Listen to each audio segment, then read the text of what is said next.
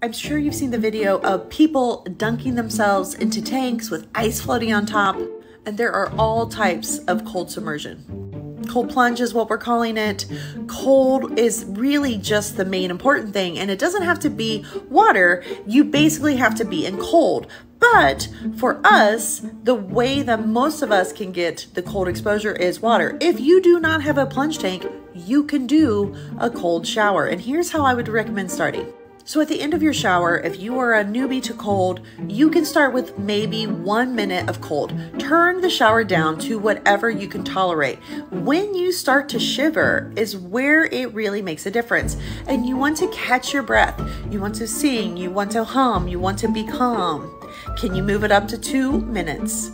But the idea is if you can turn on that shivering is what matters with your cold exposure. And what you then do when exposed to the cold is where the benefits lie. Catching your breath, breathing, humming, singing, and trying your best to compose yourself is where the cool stuff happens. Andrew Huberman talks about 11 minutes a week is where the sweet spot is for cold exposure. To turn on that reflex, you do have to make it cold enough to shiver.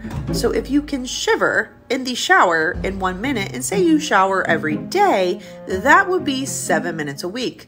You need to possibly work up to 11 minutes a week. Now listen, this is not for all people, I think. If you have Raynaud's, this may not be your jam, but you can learn and train your body to tolerate cold. You really, really can, especially in the shower. So that's where I would recommend starting. If you are wondering about this cold plunge, start with the cold shower. Hit the plus sign and follow for more women's health wellness tips. Bye.